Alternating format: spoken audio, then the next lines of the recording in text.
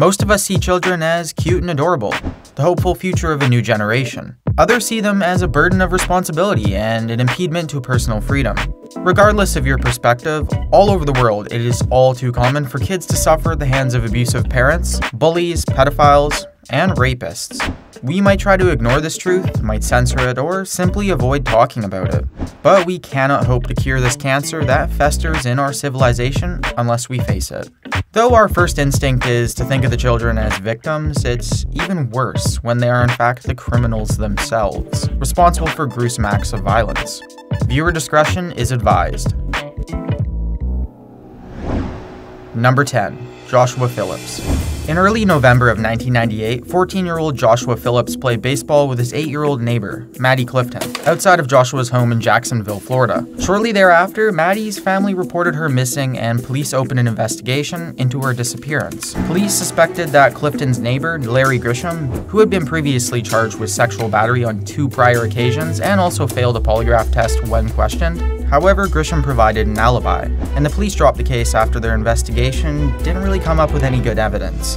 Community volunteers persisted in the search for Maddie, which included Joshua Phillips. The Clifton family handed out flyers at local events and offered $100,000 as a reward, drawing the attention of America's Most Wanted, who planned to broadcast the story. About a week after the reported disappearance, Melissa Phillips was cleaning Joshua's room when she discovered a leak in her son's waterbed. She peeled away the electrical tape concealing the tear and discovered Maddie's body. Maddie's body was found nude from the waist down, but the autopsy showed no signs of a sexual assault. Police recovered a baseball bat used to bludgeon Maddie and a knife that matched the 11 stab wounds on her face, neck, and chest. Joshua was tried as an adult and convicted of first-degree murder in a Polk County court.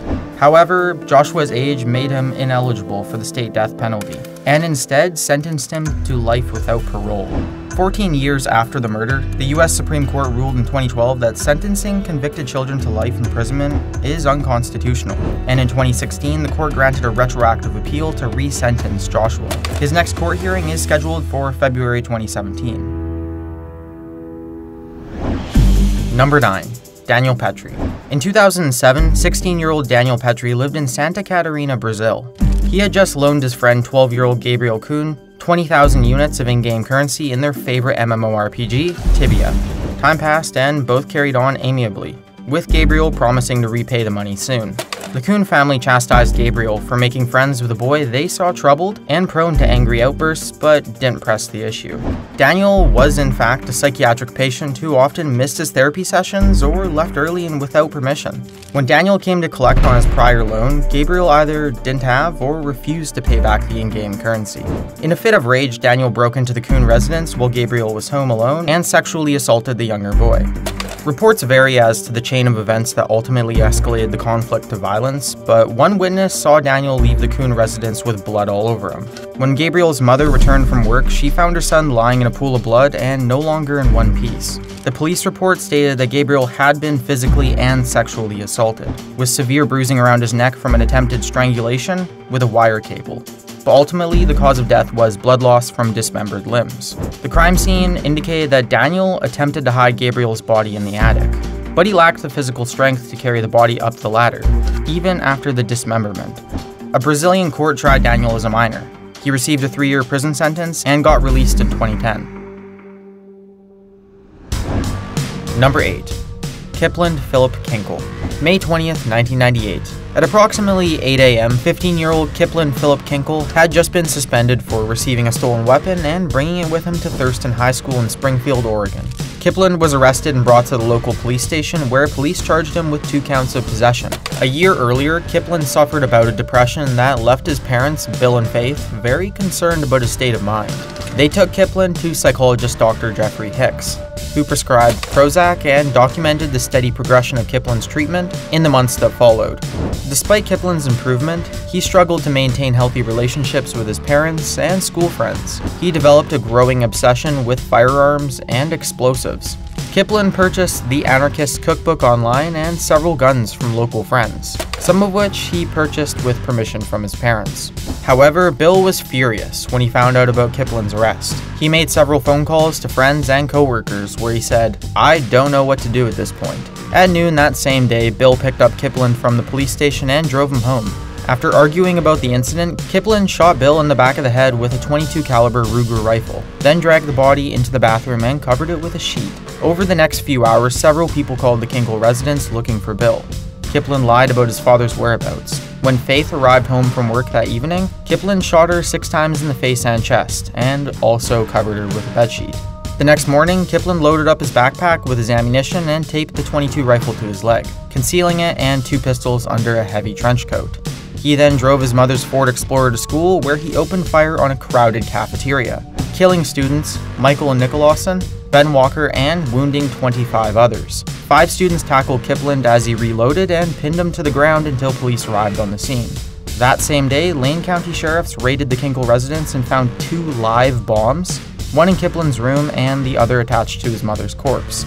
Kiplin briefly pursued an insanity defense, but ultimately pled guilty to a laundry list of aggravated murder charges. He's currently serving 111 years in prison without the possibility of parole. Number 7. Lionel Tate. July 28, 1999.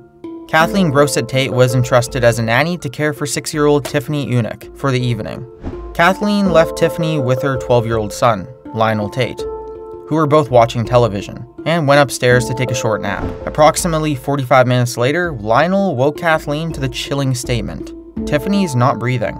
Kathleen raced downstairs to find Tiffany's ravaged body, who had 35 separate injuries including broken bones, ruptured organs, and a cracked skull. Lionel told police that he was only imitating pro wrestling moves that he'd seen on TV, and didn't realize that he had mortally wounded the girl until she stopped moving. Child abuse experts thoroughly refuted Lionel's story, testifying in court that the injuries Tiffany sustained were the equivalent of a fall from a 3rd-story building. In 2001, Lionel's mother turned down a plea deal to reduce the charges to 2nd-degree murder, which would have sent Lionel to a juvenile detention center for 1 year and 10 years of probation. Instead, the case went to trial, and Lionel was convicted of 1st-degree murder, where Judge Joel Lazarus sentenced Lionel to life without parole, making the boy the youngest convict to receive a life sentence. In January of 2004, an appeals court overturned Lazarus's decision and allowed Lionel to take the aforementioned plea deal. A few months later, Lionel was found by probation officers out of his house and carrying a 4-inch knife. They elevated his house arrest status to 0 tolerance probation. 1 year later, Lionel robbed a pizza delivery guy with a firearm and stole 4 pizzas worth $33.60. Police arrested Lionel for gun possession and was sentenced to 30 years in prison for violating his probation, and 10 years for the robbery, though both terms are served concurrently. As of 2017, Lionel has 19 years left on his prison sentence. Number 6. Andrew Golden and Mitchell Johnson.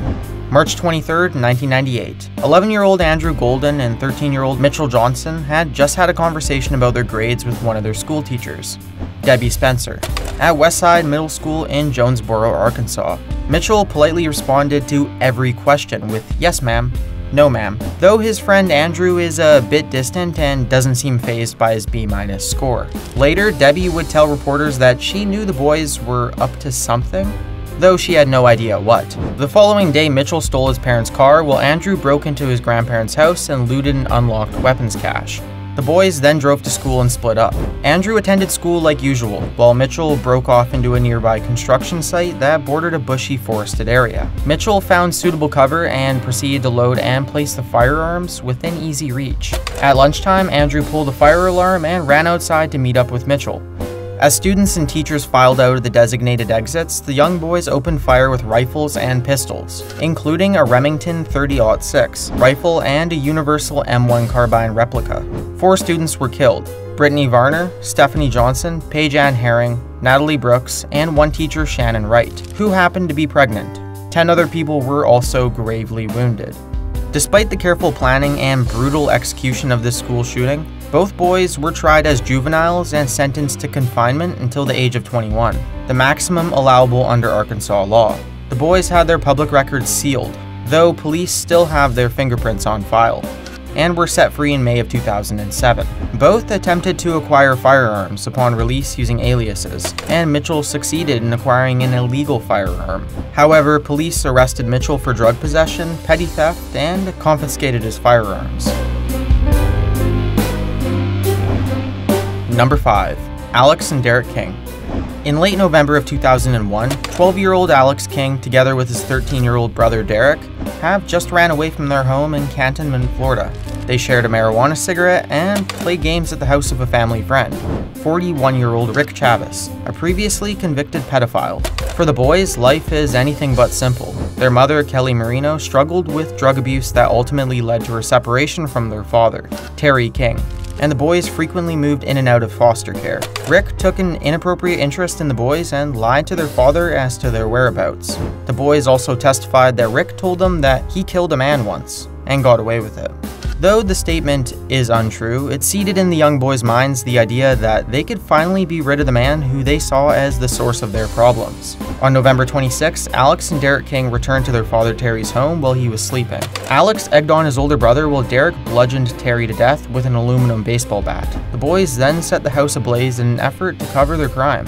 What happened next is ultimately a mystery. Over the next few years, the King brothers changed their testimony and committed perjury in a slew of trials. In one case, Alex said that it was his idea to murder their father. In another, Alex said that both he and his brother were locked in the trunk of Rick's car at the time of the murder. The boys stated that they fabricated their confessions to cover up for Rick, knowing that they would receive a lesser punishment. In Rick's own trial, he stated that he only learned of the murder after the boys came to him and sought refuge from the police. Rick counseled them to tell the police that they killed their father in self-defense, and Alex testified in defense of Rick and admitted to having consensual sex with the older man. In the end, the jury found Rick Chavez not guilty of the first-degree murder and arson charges, but guilty of being an accessory to murder and tampering with evidence. The jury also acquitted Rick of the molestation charges, but found him guilty for falsely imprisoning a minor. Rick received a 5-year prison sentence for the purported abduction and 35 years as an accessory to murder. For the boys, Alex confessed to hatching the plot and received a 7-year prison sentence, while Derek confessed to the actual murder and received 8 years. Upon their release in 2008 and 2009, both boys took an oath of non-violence and stated that while they do not often miss their father, they deeply regret what they did and that they will pay for it for the rest of their lives. Number 4. Christian Fernandez. March 14th, 2011. 12-year-old Christian Fernandez watches his mother, Bianella Susana, leave the house to take his elder half-brother to school. Bianella is only 12 years older than her eldest son, who was the product of a sexual assault by Christian's 25-year-old father. Christian is now alone with his other half-brother, 2-year-old David Galarraga, a practice Bianella later confessed to police was commonplace. Anger bubbles beneath Christian's icy stare as he watches his mother disappear from sight. He turns to face David, who plays with toys next to an old bookshelf. Christian shoves his half-brother's head against the bookshelf several times, killing the boy. When police discovered the crime, Christian confessed in the interrogation room and said that he was thinking about his stepfather when he committed the crime, and that it had nothing to do with his younger brother. Less than a year earlier, Christian's stepfather, Luis Galarraga Bianco, shot himself in the head in front of his children before police could arrest him on child abuse and molestation charges. At the time, Christian was taken to the local emergency room to treat a massively swollen black eye, retinal damage, and a doctor's examination revealed extensive long-term sexual abuse. When the case went to trial, Christian was tried as an adult, charged with first-degree murder, and faced a life imprisonment without parole. However, Christian found sympathy with Judge Mallory Cooper, who threw out the interrogation tape because he deemed Christian incapable of understanding his Miranda rights and what it meant when he confessed without a lawyer or adult present. The prosecution then offered a plea deal for a reduced charge of manslaughter, which Christian accepted. Christian received a 7-year juvenile detention sentence and will be released in 2018. Number 3. Jordan Brown. In early 2009, 11-year-old Jordan Brown lives with his family in a peaceful farmhouse in New Beaver, Pennsylvania. It's early in the morning and Jordan's father, Chris, makes breakfast for his son and 2 stepsisters, while Kenzie Hauk, Chris's pregnant fiancée, sleeps in late. It's just a normal, boring day in the average life of an American family. After breakfast, Chris wishes his son a good day at school and reminds Jordan to finish moving his things out of his room. The expectant family plan to repurpose Jordan's old room for the newborn, and Jordan had been dragging his feet about it for the past few weeks. Running a little late, Chris hustles off to work before the children's school bus arrives.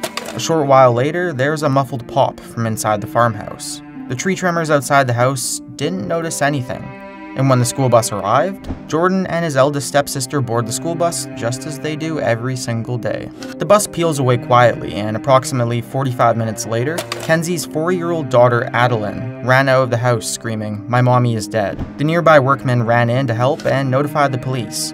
First responders discovered the body of Kenzie Houck in her bedroom, killed by a single gunshot wound to the face. Her unborn child died of asphyxiation. Police discovered a discarded shell casing in the Browns' front yard that came from a 20-gauge youth shotgun found in Jordan's room. It was an Easter gift from his father. Police believe the shooter fired through a blanket to muffle the sound, explaining why the nearby witnesses heard no gunshot. Jordan was arrested soon after and remained in juvenile detention until the completion of his trial. Jordan was tried as a juvenile, and both he and his father Chris professed Jordan's innocence throughout the trial.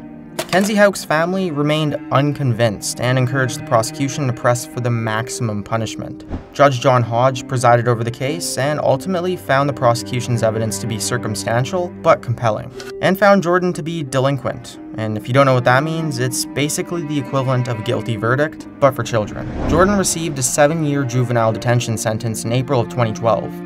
Over the next few years, numerous appeals were filed by Chris Brown in multiple courts, and he pressed for a retrial on the grounds of circumstantial evidence, but was denied.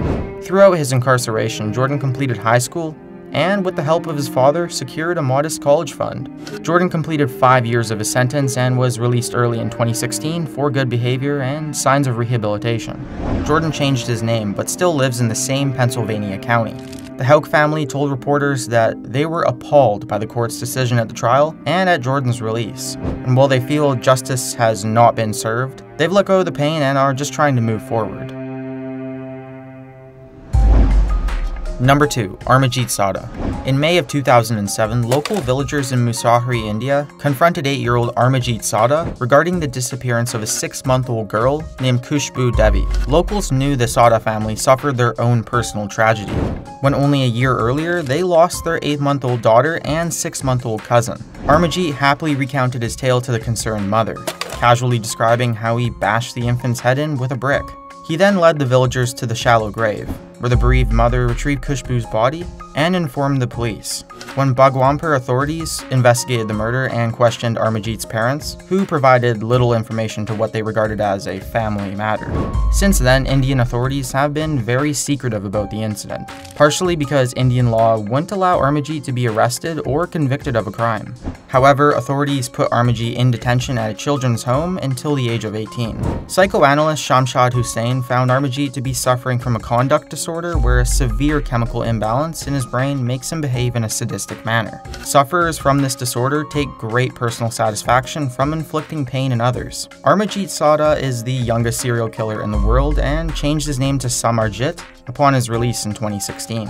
According to doctors, his conduct disorder is manageable with medication and rehabilitation. Number 1. John Venables and Robert Thompson. February 12, 1993. 10-year-olds John Venables and Robert Thompson skipped school to hang out at the New Strand shopping centre near Kirkby, England. They also stole batteries, a clockwork toy soldier, and even a bucket of paint. John and Robert walked past a TJ Hughes department store and attempted to coax a young child out of the store before the child's mother caught them and scared the boys away. It's then that they spot 2-year-old James Bulger, who wanders out of the doorway at an AR Times butcher shop. James' mother, Denise, is momentarily distracted by the man at the cash register, who mixed up her order. The problem is corrected moments later, and Denise walks out to find that her son James is gone. Denise reported the disappearance to the police, who searched the mall but couldn't find the boy. 2 days later, James Bulger's sodomized and brutally beaten body was found on the railroad tracks outside Liverpool. Police observed 42 separate injuries and concluded that James was already dead before the train ran him over. Numerous stolen items from the shopping mall were found at the crime scene, and by reviewing security camera footage, the police identified John and Robert as the abductors. After John and Robert had been arrested by police, both confessed during their interviews. John was convicted as a conspirator, sentenced to confinement until he reached adulthood, and was released in 2002. Robert was convicted as the murderer and confined to the Barton Moss Secure Care Centre in Manchester until his release in 2001. In 2011, John Venables was arrested again on charges of downloading and sharing child pornography, but was granted early parole with yet another new identity when released in 2013. Despite receiving significant special care, online witch hunts for both boys are commonplace, and one man, Scott Bradley, was mistakenly identified as Robert Thompson. Scott faced allegations of suspected criminal action by civilians for a wide variety of claims, which left him extremely depressed. Scott Bradley took his life and cited the abuse as his reason for his suicide. James Bulger's parents, Denise and Ralph, have also been stalked online by anonymous abusers who leave taunting or threatening messages on their social media. Denise told reporters that she dreads the thought that one of the online trolls might be the real killers.